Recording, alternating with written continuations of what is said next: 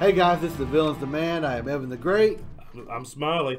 And today we're here to do another episode of Monsters Matter. Henchmen, please turn your handbooks to page 65. As we start today's adventure, you began to delve in through the Underdark, trying to find your way back to the surface.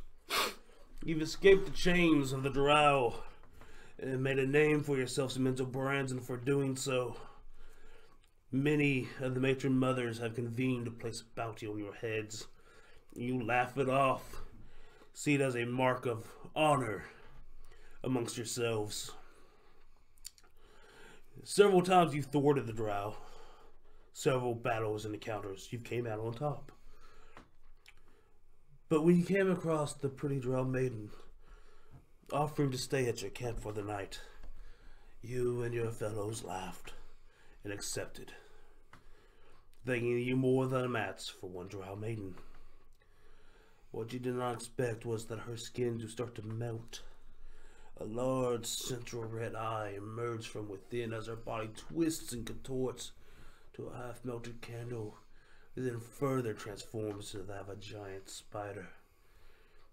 Roll initiative for the Yochlol. We're going to wipe. So, Evan, what do you know about Yochlol? Man, the Yochlol, from what I know, because we just encountered one, is they're a very crafty, evil, manipulative, but they're very they follow law to the T. Oh yeah. They take the form of a drow on our realm, and they take care of business. They're very poisonous. There's a big spider that can bite people and poison them. In their regular form, they can also poison them by hitting them. And then there's one more I'm missing, right? Yeah, I think that's it. This is drow form. They are they're very simple. Yeah, they're innate spellcasters. They have some magics because they're a follower of Lolth. I like their dominant person. Yes. I don't want to waste a turn casting web as an action. No. Like in combat setting, it's very impractical. In my opinion, anyways. That's one of the problems with it. Well, a lot of characters have ranged abilities or ways to get out of that.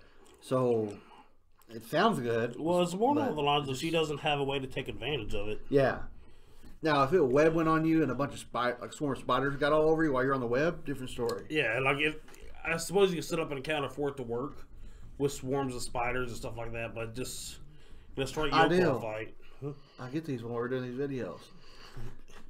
You web them into the wall, and then all the drow minions that she's with, they all turn into spiders. They're illusion, and then they climb on the web and start biting you. Why not just have spiders then? This is cooler because she made illusions that look like drow, and then she turned into drow. They're really not drow at all. So why not just have them as spiders from the beginning? That would be more horrifying, finding monster spiders as opposed to people. Good idea. Anyway. No, fuck it, the Driders. I was going to say drow riding on spiders, and then... No, you can definitely take advantage of web walking. No, drow riding a spider actually is pretty solid. Yeah. Like, giant spider like steeders and stuff. That'd be sweet. You can definitely take advantage of web walker with the web spell. Yeah. But web is like a first or second level spell that every drow can cast. Why have your big demon cast it with its action instead?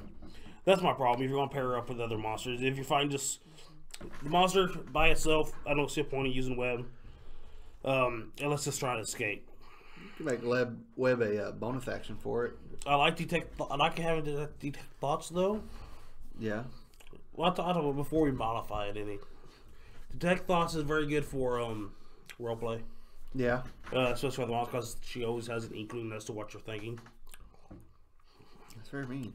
A lot of players may not like that. I like that aspect of it though. Will she pass out when she read the Groms? She was unimpressed. Oh, Grom. So what else do we have besides all this different things? They're also well, they're demons, so they're resistant to most damage of the game. That's what I like about demons. They're resistant to the 3 core elements: cold, fire, and lightning. The three most common forms of damage, like elemental wise. Non-magical weapons, immune to poison, poison condition, dark vision, abyssal, elvish, undercommon. Just read the whole thing now. But they can change their shapes, like you said. Yeah. Drow, spider, demon. They have web walker and spider climbing to get around like spiders do. I like how they basically set up that no matter what form it's in, it has the same everything. Yeah, that could be very scary. I kind of find that it's very boring, though. It's just a different shape now. No, just think about it. The Yochlol, what if there's multiple Yochlol, and they all turn into these Drow, and they pretend to be something else to lure like a group of paladins to them. And they're really demons wanting to get rid of the righteous warriors. Well, if you are a righteous paladin, why are you walking towards a Drow that you know to be chaotic evil? No, I'm just saying. Plus, you have innate awareness. They will use that to draw them out, where the paladins will be unexpected that they're a demon because they think they're Drow. If I was a paladin and every car is still Drow, I'd be like, hold up, what's my divine sense say? Dude, that's just me. I was waiting for you to do that before, and you never did. Hey. But I believe you're also out of spell slots, so it gets me. Grom don't do that all the time. Just sometimes. But anyway, like Grom is chronically out of spell slots. It's a lot of, I don't know, man. I see shape changing is big advantage. They can really just trick thematically, people. not mechanically. We don't have no idea how long this Drow has been like this in the game. That's just for example. Yeah. Like wow. That's what I'm saying. It's a thematic device. Yeah. More than anything, if you want to trick the players thinking that they're fighting a giant spider when they're actually fighting a demon. Because if you're fighting a giant spider, your tactics won't change much. But if that giant spider is actually a demon, then you have to go take a different approach because mundane means don't usually affect it as much. Yep. But what can we do? Like, it has misform school. I see it as a bit of an escape tactic because they don't get teleport. I also feel that these are prime clerics. As well, it's easier to add like spellcasting, like arcane spellcasting monsters. Yochlol is one of the few things I can see getting divine spellcasting. Now, you were looking into Yochlol, found a bunch of stuff out about them. Yeah, I found out a few things about the Yochlol.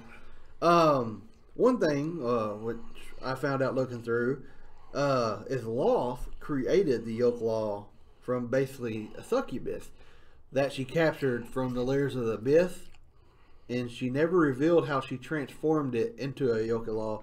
But during the process, it made the Yochlol remember nothing of its former life, and is completely loyal to the new mistress. And that is why the Yochlol are very loyal servants for Lolth.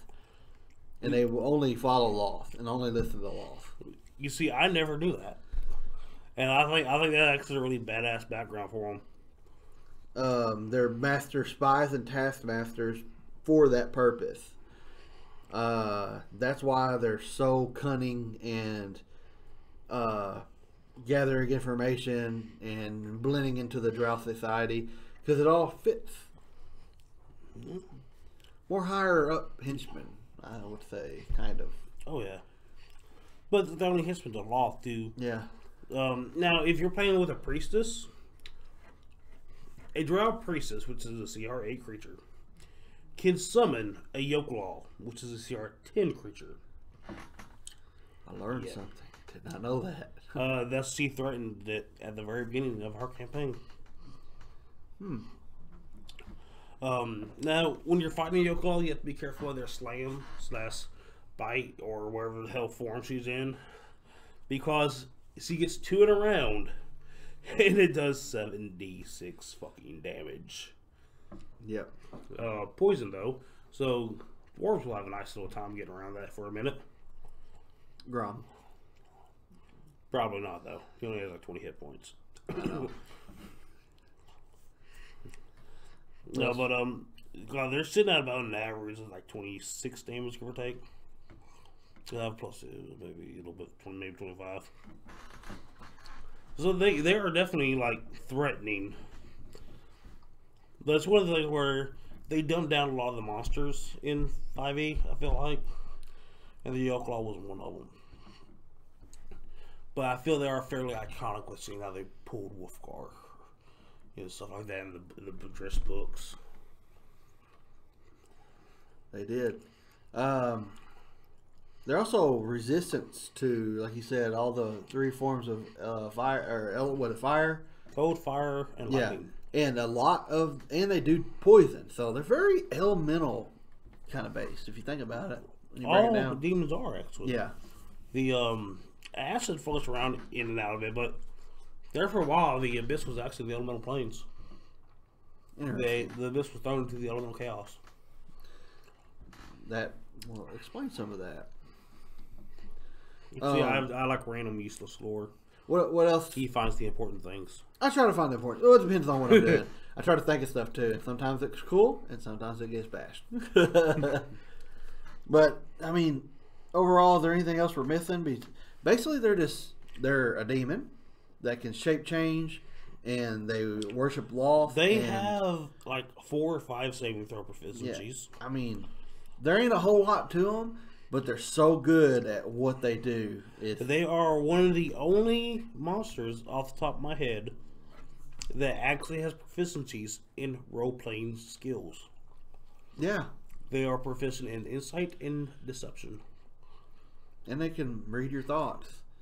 Which to me that translates into passive skills. So I don't have to roll anything, so you don't know if I roll anything. Being a DC 20 insight check to insight its deception, and a DC 16 deception, bluff, or persuasion check. I can see a lot of high level Yochlol with what you just said, being high powered people inside of this, the places in the Underdark, because of how them abilities would work together.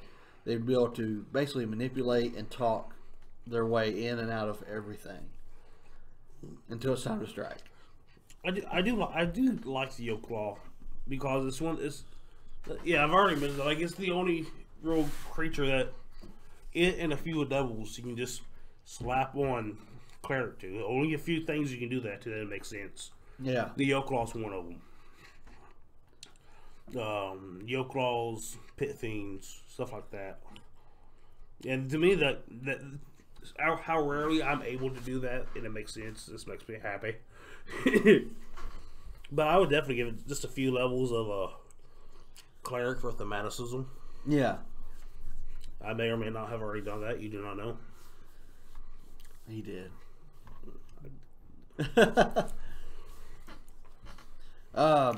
Yeah.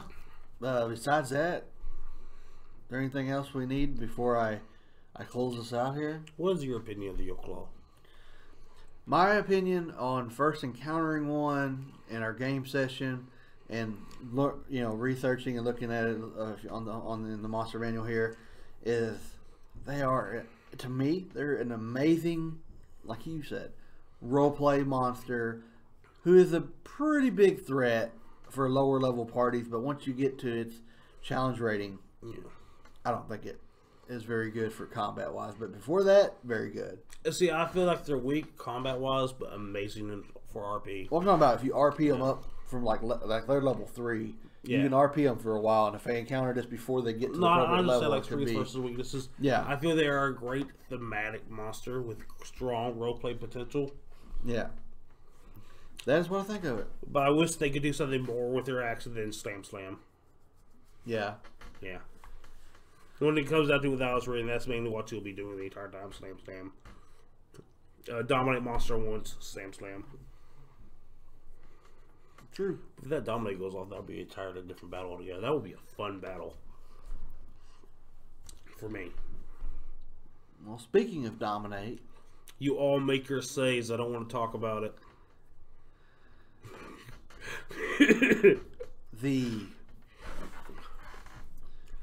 The slimy spider-like creature that stands before you, adventurers, that was just a beautiful maiden, I guess you could say, turns into this giant spider, freaks your adventurers out as you're getting all your gear and everything, and you turn around to find out that you have been indeed trapped.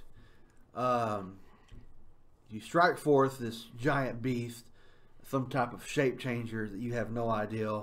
your party starts fighting the spider. It bites the food out of you. You get poisoned. And then the spider takes form back into the one-eyed, I don't know, what would you call this? The one-eyed... half-melted candlestick. Half-melted candlestick. And it's just very translucent looking, with the wax melting kind of look on it, as the party's really mesmerized on what exactly this is as it continues to hit them. But they're not ready for what happens.